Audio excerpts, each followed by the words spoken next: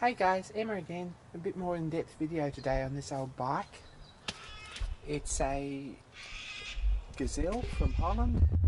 The frame number, which is here.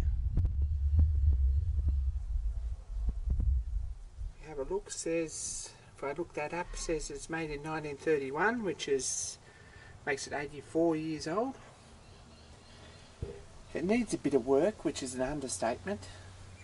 Neither of the wheels are right. The front one is the right diameter, but it's got the wrong width, and it's got the wrong hub in it, and it's definitely off another bike. If you have a look, the paint on here is pretty obviously green, so at some point it's been on a green bike, probably a little bit later. This is a 665 rim, and this one's only a 635 on the back, which I'm told is the wrong one. It is the right width, but it's got the wrong hub in it. It's got a coaster brake there, which is not correct. It should have a mechanical brake that's rod operated the same as the front one. This is the front one here.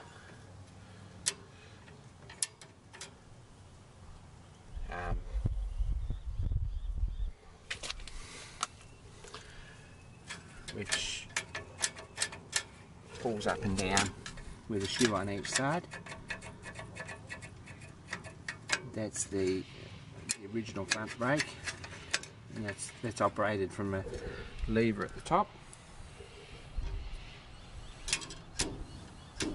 The spring.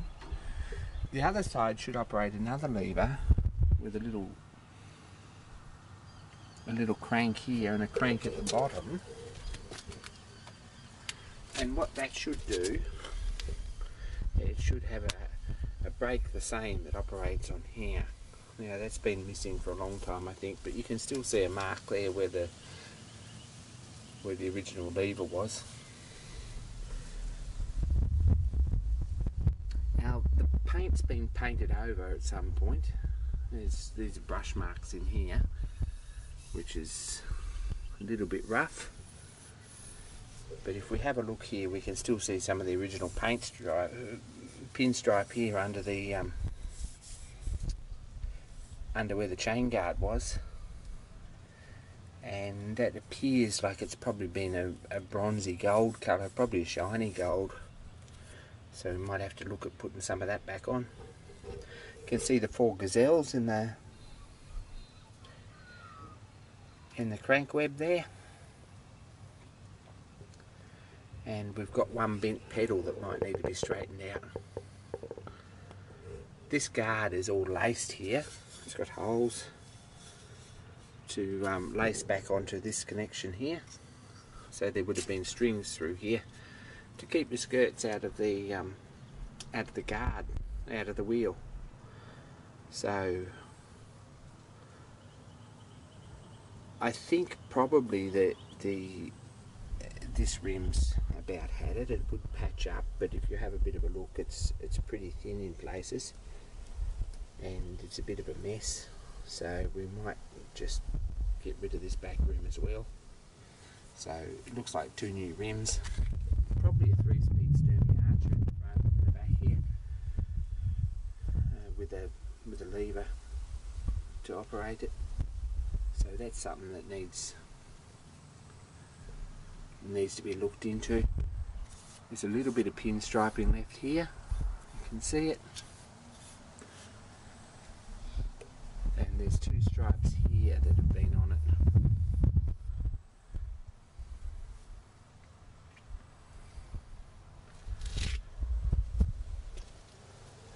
This lamp bracket's got a gazelle in it. If you have a look, there's a little head there for a gazelle, which is a bit cute. And it should have Gazelle written here. Have a bit of a look, but the head badge is missing, which will have to be replaced. And there's quite a few bolts and nuts face. There's a reflector missing off the back. I'm not sure what that should have had. We have to do some more homework on that. But it does still have the original Works badge there with a little wheel with a Gazelle in it. So that's a bit cute. Whoever got the front one didn't get that one. Pleased about that. So that's a 28-inch Gazelle. I think it's a number 7, I think is the official designation for this bike. It's got a bike lock on here. I'm not sure it's a combination. I'm not sure whether it's an aftermarket one or not. I'll have to do some homework on that.